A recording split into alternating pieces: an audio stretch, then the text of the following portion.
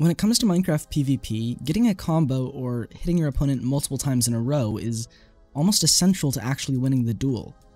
There are many different ways to start a combo, but most common are using projectiles like fishing rods, or eggs, snowballs, and sometimes even a bow. However, in the popular minigame Bedwars, you can't obtain a fishing rod, and bows are super expensive as well as eggs.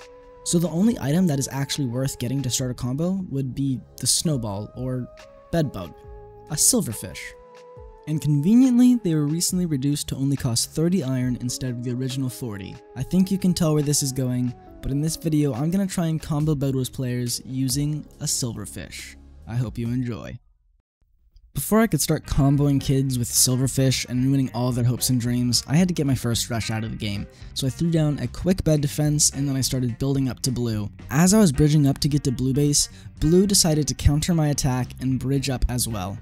Now usually this would be a bad thing, but because I'm actually awesome at this game, I was able to hit them off when they jumped for me and was then able to break their bed. After I broke their bed and they respawned, I went in for the final kill. They didn't put up much of a fight, but whatever. Now I was able to buy my silverfish to combo people, but who would I use it on? The answer to that question is this guy right here. He came over to where I was and I decided to fight him. I threw some bedbugs at him, but ultimately, I lost. Was this it? Was I defeated? Is bedbugs not a good combo method?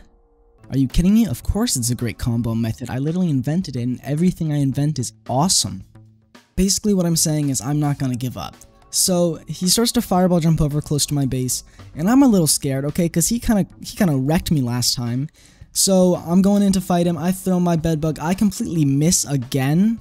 I have the worst aim ever. So what do? I gotta build up. He's so low. I gotta get my revenge. I'm not gonna let a guy kill me and then get that low and kill me again. So I leave, because like I said, I don't want to die twice in a row to this guy. That'd be embarrassing. So I run back to get geared. After getting healed up and giving myself a pep talk, I decided to go back out and fight this guy again. As you can see, he tried to fireball me. I dodged it because I'm the best player in the game, like I said before. At this point, this guy starts running away. He knows that I'm angry. He knows I'm out for blood. He knows I'm using insects named after fish as my weapon. But it was at this point when I gained the advantage. Gray broke white bed. Now that white is the final, he retreats. I jump, and in a leap of glory, I do it. The impossible. I hit him with my silverfish, and I feel amazing. Also, gray bed was right there, so now it's just me and gray left. I see where he is, and I go to fight him, but then I realize he's really close to my bed. That's not good. And then he breaks my bed, which really wasn't good. It was time. The final battle to see who would win. The battle seemed to start so fast, but as it went on, time slowed, and I realized I was on half a heart. Was this really how it was supposed to end? With me being so close to using my silverfish to bring me victory, was it really going to end this quick? Of course not, I already told you I'm the best in the game, but something doesn't sit right. I feel like I was too far away to actually land a hit on him, so how did he die if it wasn't me? Spoiler alert, it was the silverfish. My silverfish got the final kill. What? This was kind of a different video than I'm usually used to making, so if you enjoyed, please subscribe and like. This took me a lot of time.